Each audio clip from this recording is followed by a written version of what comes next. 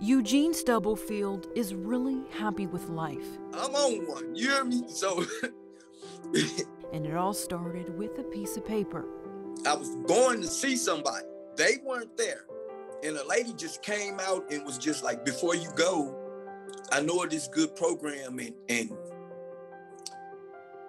you never know. She was like, just give it a try. She handed him a flyer, and on it was information about Mission St. Louis, a local workforce development program.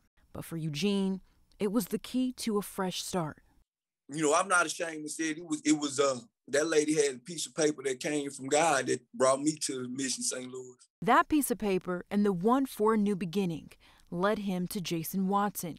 He's the executive director, and while the group's mission started with education, it would transform into something much bigger. What we realized is that if we really wanted to impact kids, we needed to impact the entire family. We began to build relationships with those students. We started to build relationships with the parents, which then led to what's now called our Beyond Jobs program, which focuses on workforce development. Primarily there, what we do is try to connect individuals who are struggling to find employment, to connect them to career opportunities, but more so to provide wraparound services that can move them towards self-sustainability. So far, Mission STL has helped more than 500 people get jobs. But for Watson, it's less about handing people a job application and more about treating people as people. Seeing a person as a person and having value is highly connected to employment because it gives you confidence in where you work and why you work as well. I met Eugene, man. It's been about 4 years. And it's interesting because Eugene has always been just a solid dude. Like some people you meet and it's just an instant vibe and energy. You know, always been a positive dude. I mean, I'm not saying he don't got no, he can tell you his life story. You know, and I got one to tell too. But I'm saying that you could tell by the time that he had made it to us, he had different situations that had taken place in his life and brought him to a certain point. So what brought Eugene to Mission STL? Well, like anyone, he says he has his own story. You know, I was going through personal and legal and family situations, and I wasn't being responsible enough to step up to the plate and live a life that was deserving.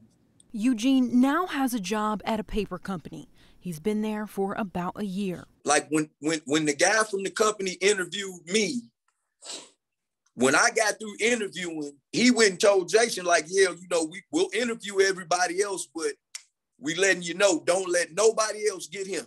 Those words meant something. If I could just go back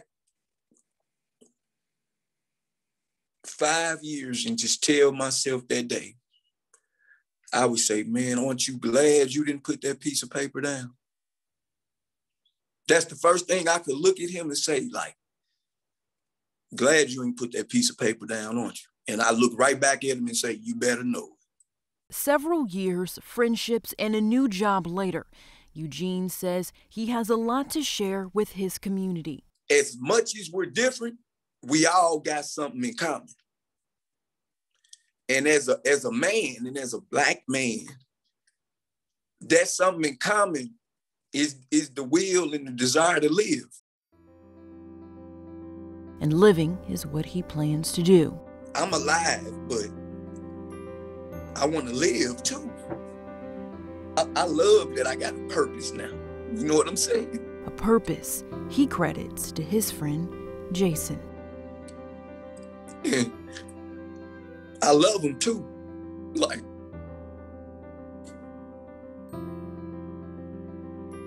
because he looked out for me and he trusted me and he held me accountable. Like, he expected me to do good. Now he wants to look out for others.